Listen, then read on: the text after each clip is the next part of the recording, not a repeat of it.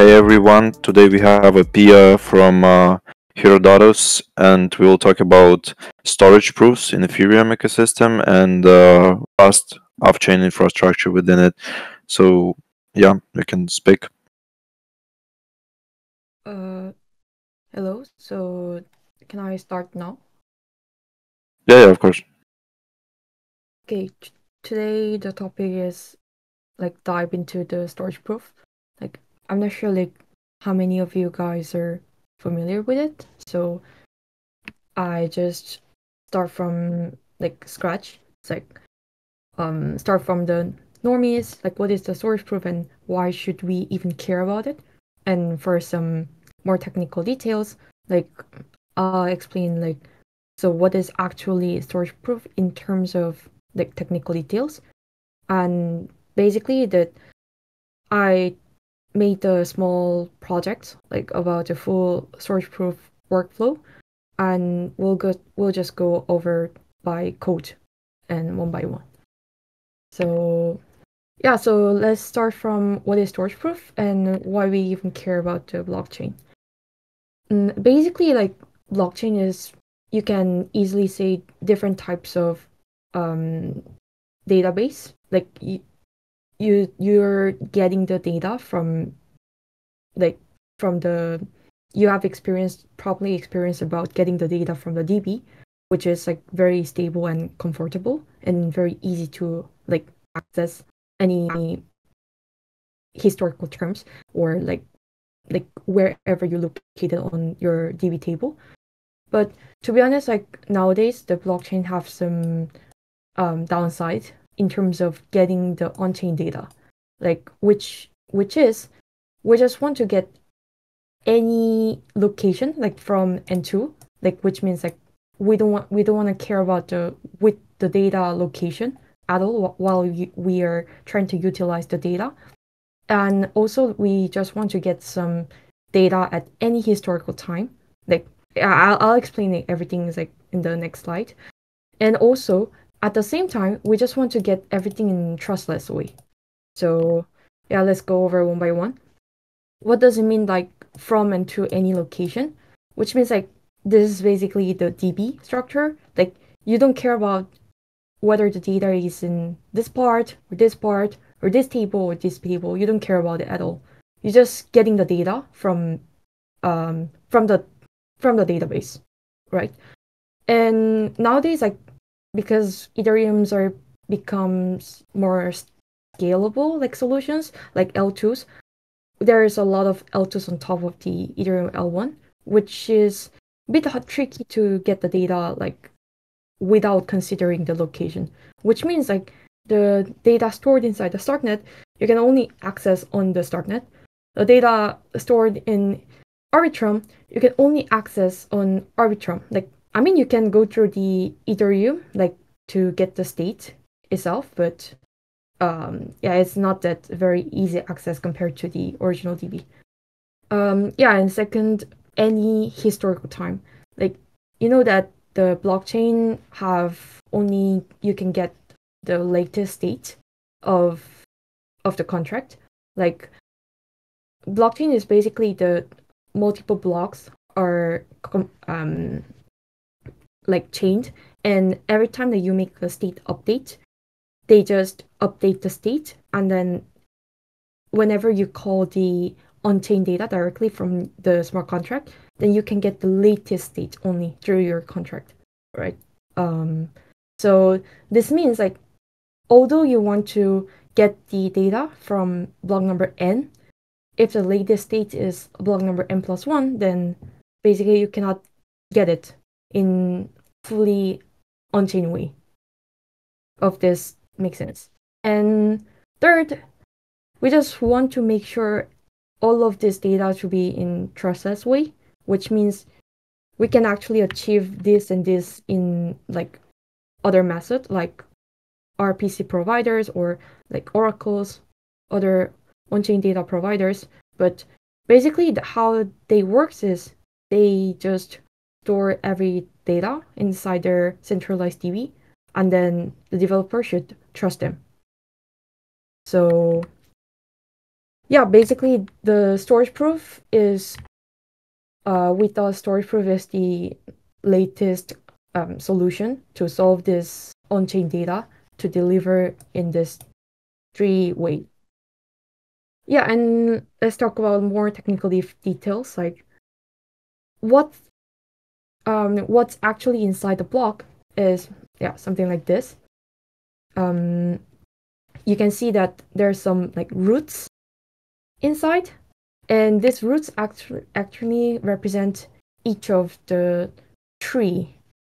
The tree I'll go over like next slide, but basically what you can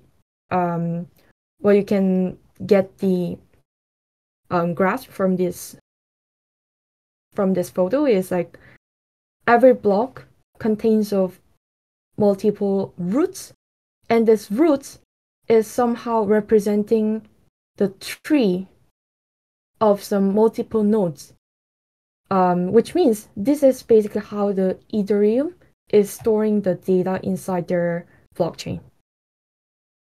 And it's very important to understand this because storage proof is basically based on how Ethereum stores the data inside their chain.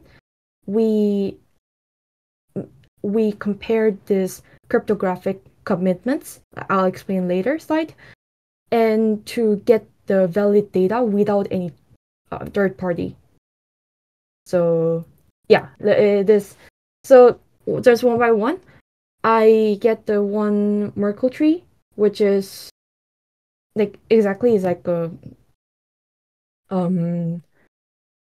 it's like if you have a like value A B C D, then the first leaf node will be hash of this value, and then the parents will be hash of these two values, and then so on, and then at the end of the day you get one hash that contains every value's hash at the end, and then we call this as in root of this tree.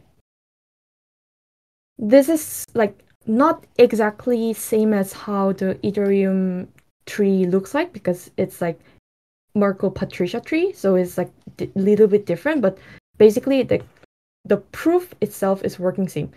So what does it mean by proof is, let's say you want to, at the end of the day, you want to get the data A, and all you know is you just have a root in your like smart contract in trustless way.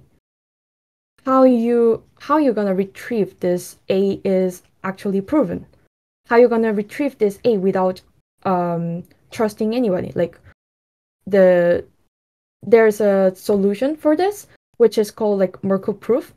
Basically, it's like you just get the path. What does it mean by path is like this node, and if you want to retrieve the A, then basically the path is contains of this hash B and hash C and D, and which means that if you hash this A, and you get the every elements of this path, and then you follow it. Follow it means like you just hash it and hash it.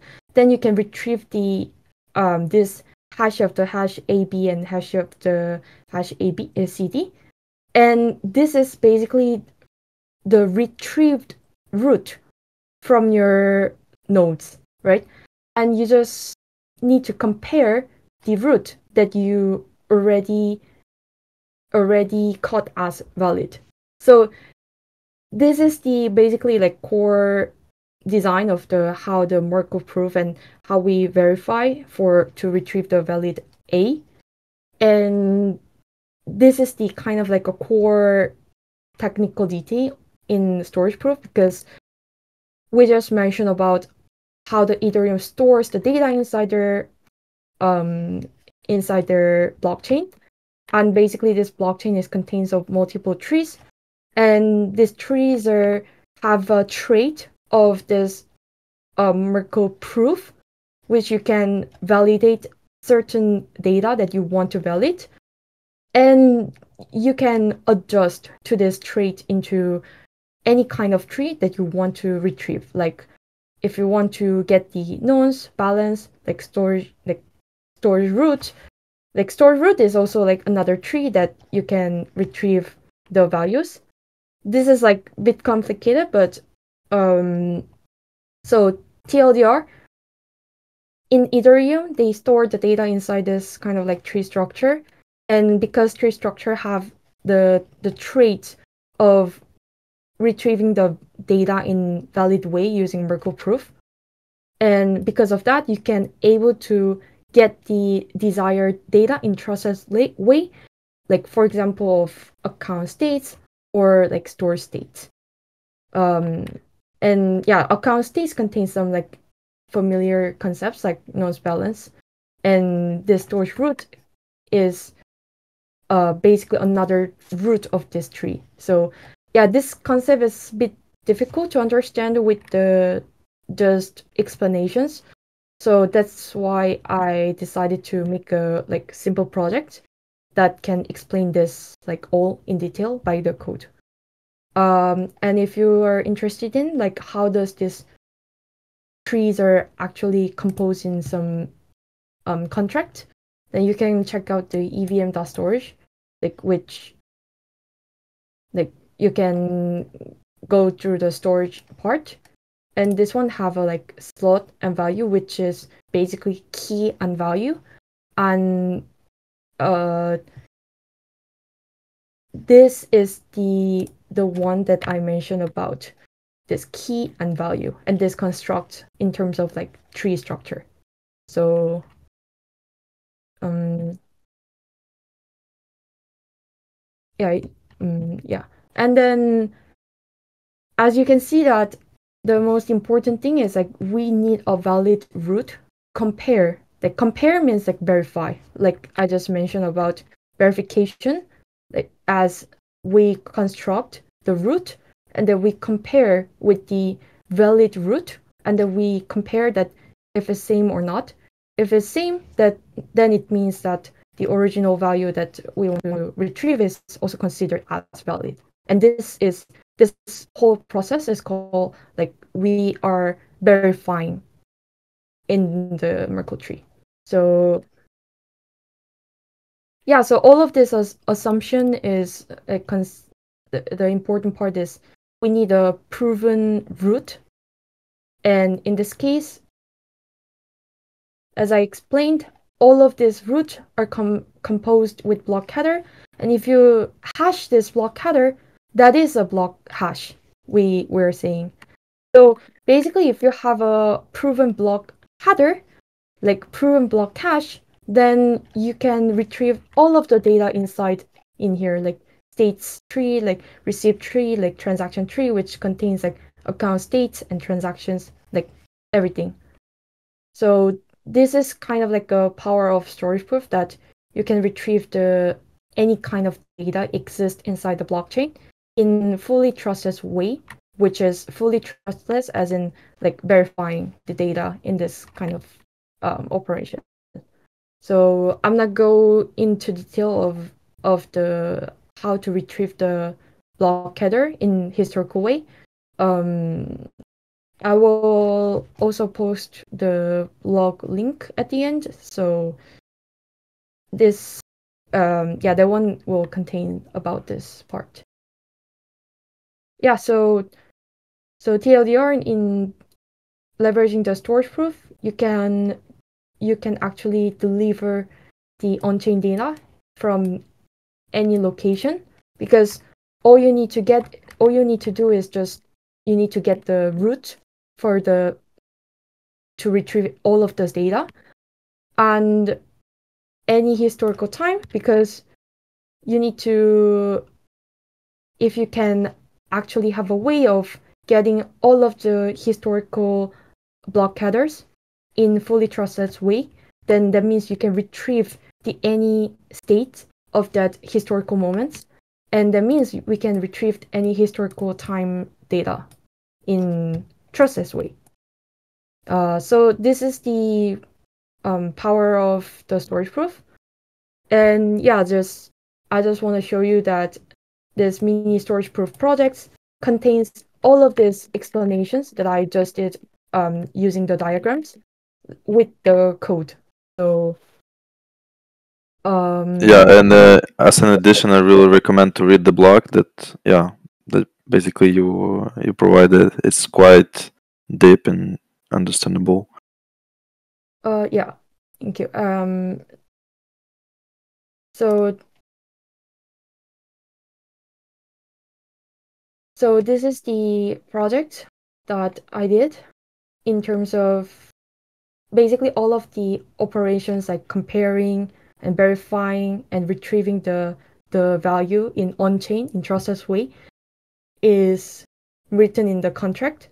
I made a two contract, which is EVM with Solidity and then Starknet with Cairo.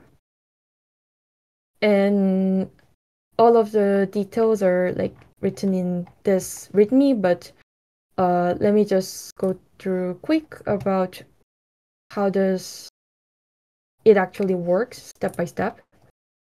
So if I run this code, like I'm now running the off-chain off-chain part, I made some uh, yeah, here's the off-chain part.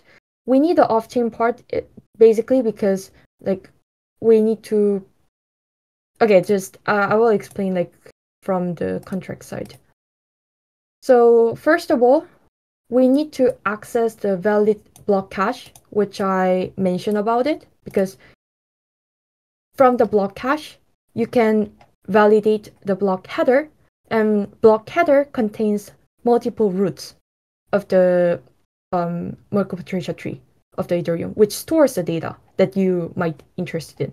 So very first step, you need to access the actually valid block cache. And the most valid way is to access the block cache through the syscall, like through the opcode. And using this function, native function, like you can access the block cache. And but this block cache only can retrieve um older than like older than 256 block compared to the latest block, because Ethereum can like okay, I'll skip this part because this basically um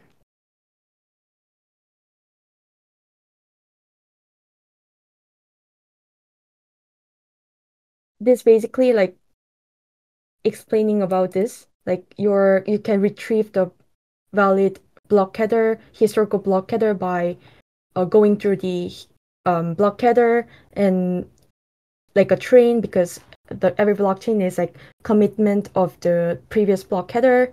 So let's just assume in this project we are getting a valid block cache. And second of all, we are accessing the valid block header, which we're provided as the input as a bytes type. And this block header is you can retrieve from off-chain. And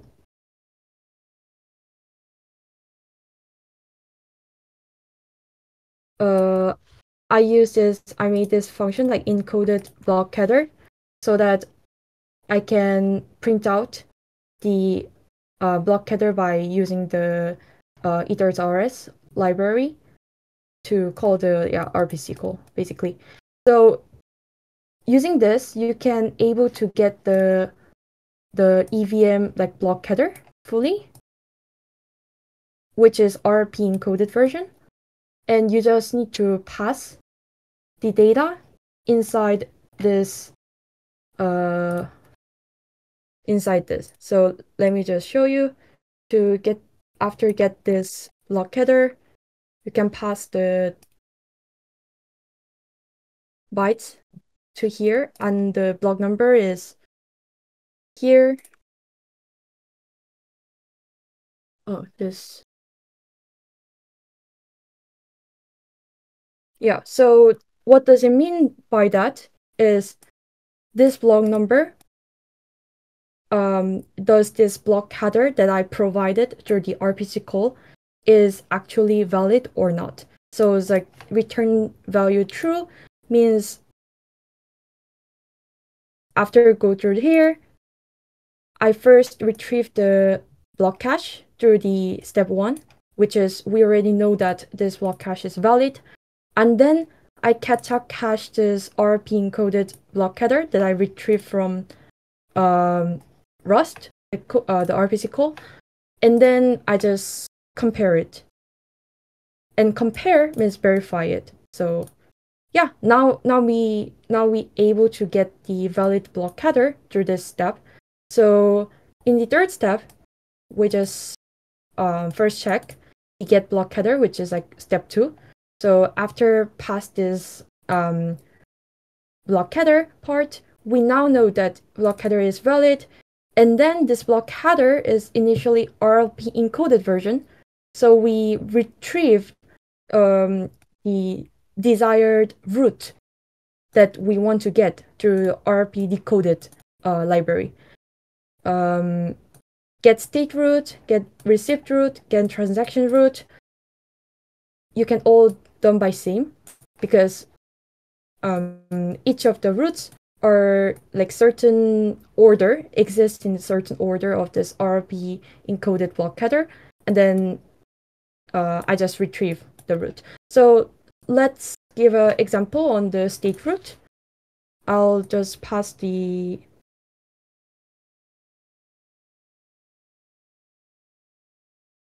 block header and then long number here. And then after passing this, basically we now know that, oh, this state root that I retrieved through this logic is actually valid. So now we actually get the valid state root, which is, if you remember this step, now we actually get the valid state root, means we now know the valid root of this Merkle tree. So that means we can actually get the desired, like the any kind of account state that we want to retrieve in very trustless way using this valid state root. Yeah, so the next step is how we will actually get the valid account that we want to get. So in this part, you need to pass the block number, block header. This step is necessary because of the getting the valid state root, and this function is like calling the previous step. So like, and to verify it, this is the step that I mentioned about comparing the Merkle proof to get the proven data. And you first need to get the key for the account node that you want to retrieve, because this key is basically, in this example, would be the hash A. And this account tree proof is basically the thing that I mentioned as elements of hash B and hash C and D, which is the elements that can compose the valid root with the key. So this process is called verifying the Merkle proof. And after verifying the Merkle proof with the key and the proof, like passing this, then we can retrieve the value, like valid value, and then this value is RP encoded one. So I just decode into using the RP library, and you can now get the valid nonce, account balance, and storage root and code hash from it. So get from the contract, you can try, let's try same one, like block header and block number. And beside this, I actually made, like, construct the proof, account proof, using the ethers rs RPC call. And this function is here. Yeah, so like, I mean, in my case, I give an example of like my account, but like you can change into yours. And this is the account information that I want to retrieve. And I pass the like block number that I get and then account that I want to retrieve, as in like valid value. And if you go here, I call the get proof method of the RPC call, and this retrieves like EIP like 11886 proof response, which is printed out here. And because of the Solidity contract, I need to pass this whole like arrays of bytes into bytes data type. So I construct this bytes, like concat it with some like tricks. Where's the concat? Yeah, with some tricks like, and RLP encode it, hex it, and then I return it because that's the value that I need to use it for passing this value. So yeah, let's just see what it happens. Like account, this is the key for the for the state tree, and account tree proof that I concat it is this, and I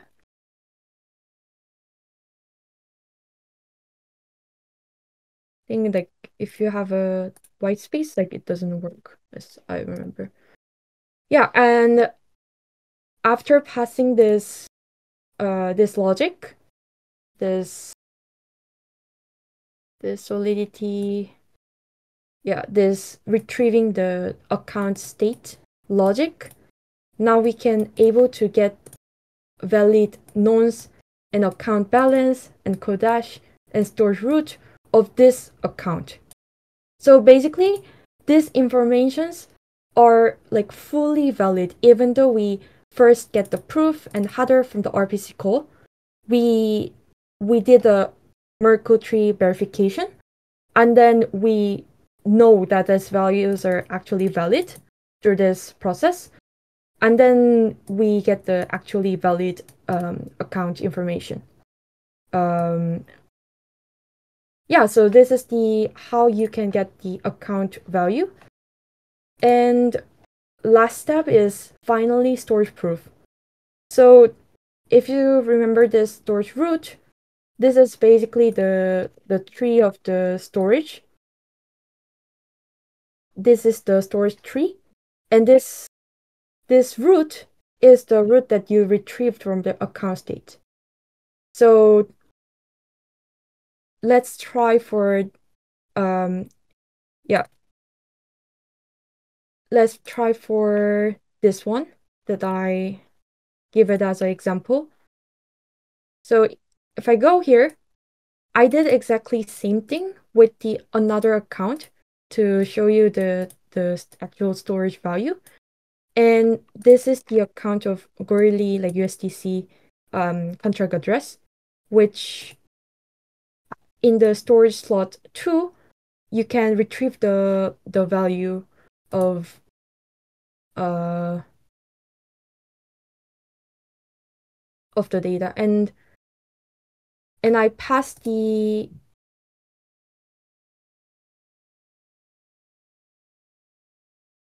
yeah, and this time I pass this as an account in the storage slot for this get storage proof, and this is also like get proof method, but before I just put the location into 0 because I don't care about the like storage location. But this time I put as in specific slot.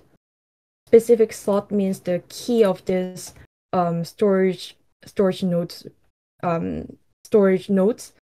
and then I can retrieve the value, but with different storage proof data inside. which this meaning is, hey, I get the account information in here, and then inside there's a storage hash, which is a root of the tree, and inside I want to get the proof of this specific key, and this specific key has this value, and inside the storage tree, the proof for this node is basically construct with this one. So let's go through the storage proof finally, which is if you pass this, and the slot is 2, and the root is the storage hash, and then yeah, you can get the value like 458, like C, which is, if you see this, if you get the value like this, but this is a decimal type. So if you if you convert the decimal to hexadecimal, you can see the 458C, which is same as this one that you retrieved from on-chain, which is you get the storage key and then pass it to the Marco Patricia tree with the proof, with the root and the key, and you get the value that is RP encoded version. So this value is exactly same as the one that we retrieved from the RPC, but this whole process is, we do it because we just don't want to trust the RPC directly. And also, by doing this, like, imagine that you do this whole process, like getting the block cache in different chain, but you're doing this verifications and you're doing this operations in that origin chain specifically.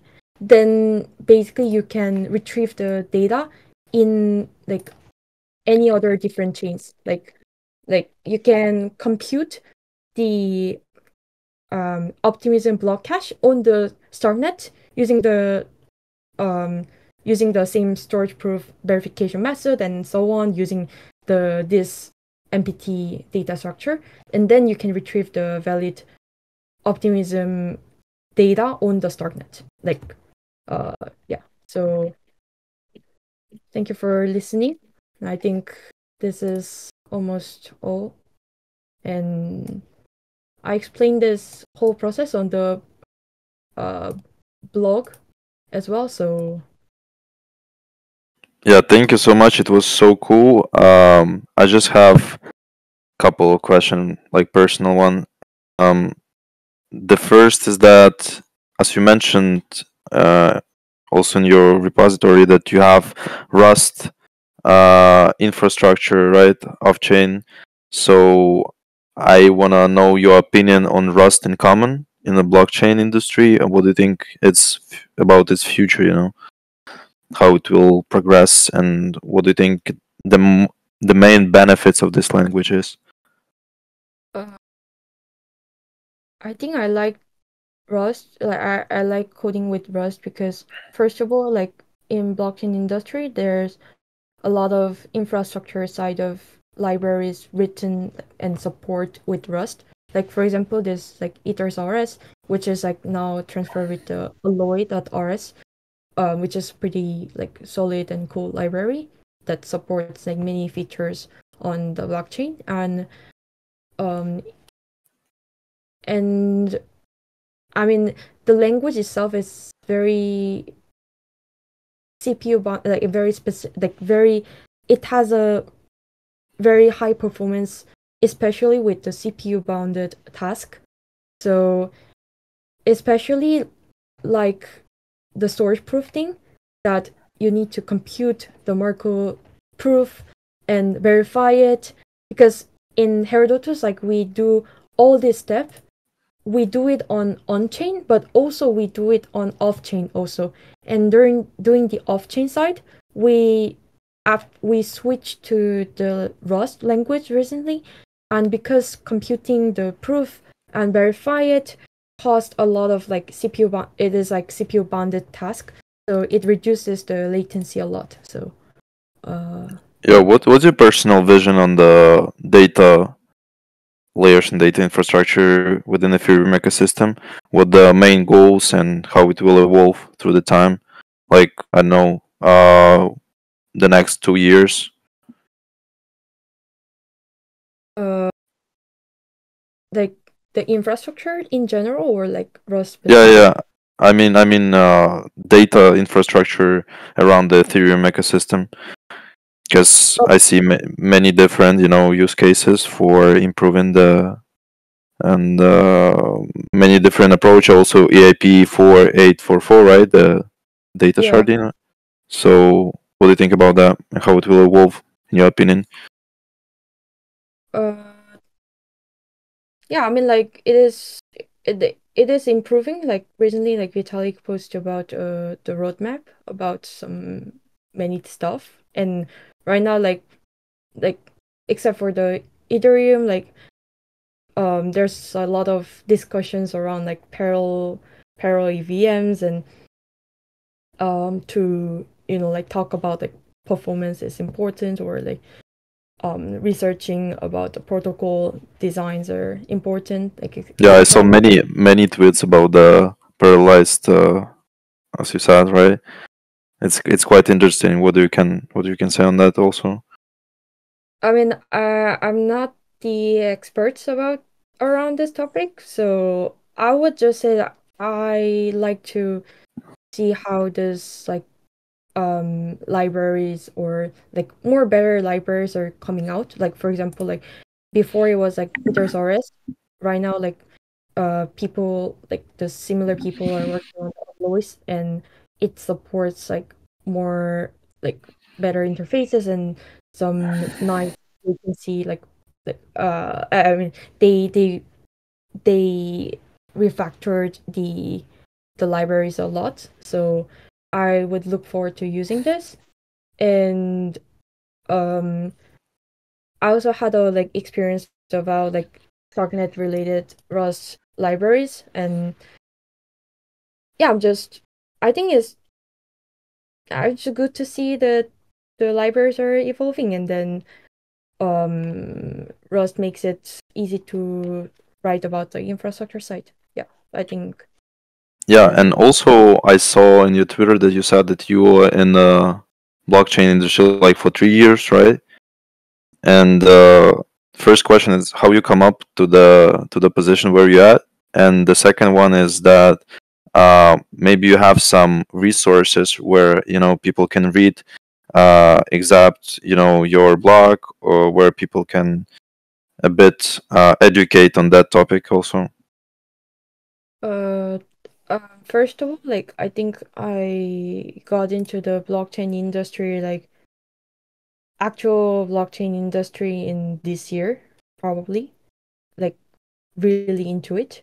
And second of all, I think uh I was did a lot of like hackathons, and um and then I was like interested in like cross chains or like some new trends like at the time, like while exploring with hackathons.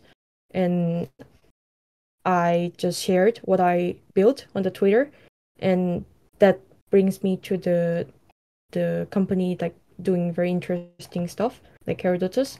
And yeah, after that I got to know this kind of like all of the knowledges and start to contribute more on other open source projects. Like I But what's think your like background before? What before in this? Because as I understand, you are a programmer from day one, right?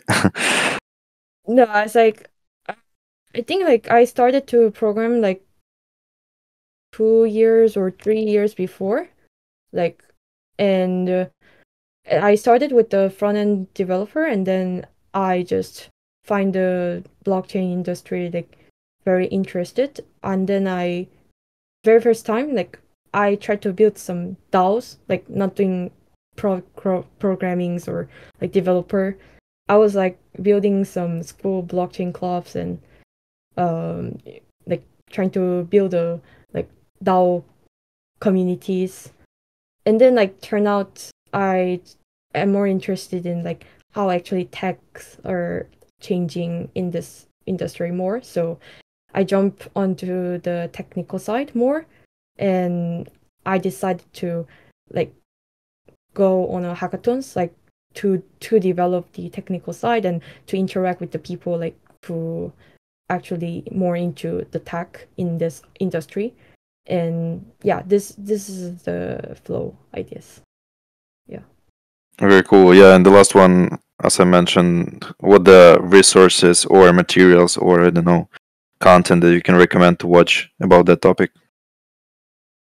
I think like this end of this vlog, I'm I put the references, and basically like this first two reference is the the reference that I referred in the code side. And if you wanna like actually interested in like story proof, I would like highly recommend about like looking at the Herodotus GitHub. And then second of all, there's a lot of like articles related to the story proof that like Starkware's to compare the story proof with oracles, and like how does basically this blog, this post is handling about how we actually get the historical block cache that I said I want to like skip it for now, because we can just get the block cache from opcode in this simple project. And yeah, and based on the each chain, they construct with the different state design, like the tree design. Like for example, like Starknet is using the Peterson and Poseidon hash, while Ethereum is using the Kacha cache, and the key and values, like how they're storing, so are different. And would be nice to check out like different chains are implemented in different state design. and and basically this state design is highly impact to how we can retrieve the valid data through storage proof technology. Okay, thank you. It was awesome. Thank you for your time. Thank you everyone who joined us and who will watch this recording.